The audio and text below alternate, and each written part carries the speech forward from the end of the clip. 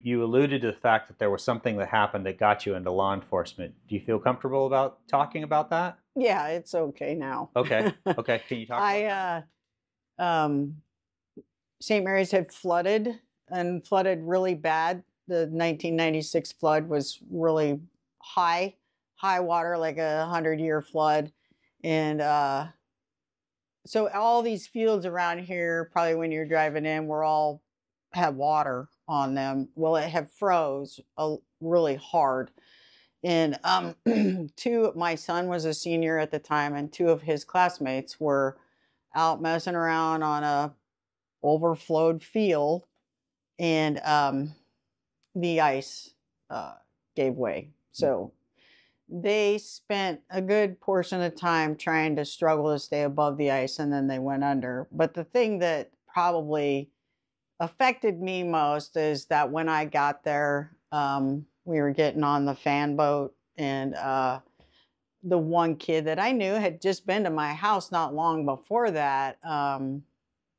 She looked at me, and of course I know her, and she said, "Tammy, please don't stop until you find him. You know, it's now dark. You know, it's ice and mud and sticks and water 10 feet deep, and we're having to use a hook, you know, throw a hook out and grapple back in." And I remember everybody, I can remember it like now, sitting on that boat, and all the rest of the deputies and a couple more, maybe another EMT. I'm not really sure about that, but they're like, "Come on, Tammy, it's, you know, it's we've been out here for hours trying to fish him out of the water." And I just kept looking over on the shore, seeing his mom, and just going,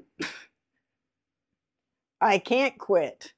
Yeah. I can't quit." Yeah. I said, "So you guys got to throw that in one more time," you know. And so they hawked it out there, and you know, it was we were catching a lot of sticks and stuff, and so the guy reeling it in, you know, had a pretty good tug on it. Now these are 18-year-old healthy males. Yeah.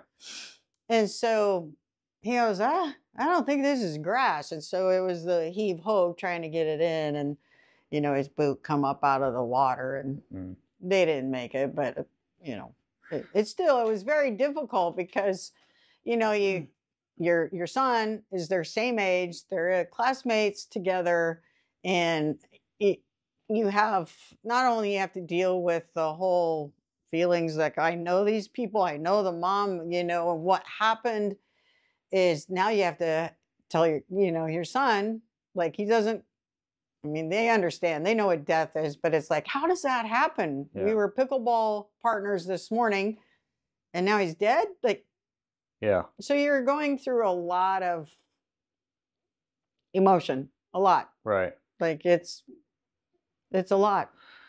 Okay. It was hard to get over that, and I don't know if I ever did. Yeah.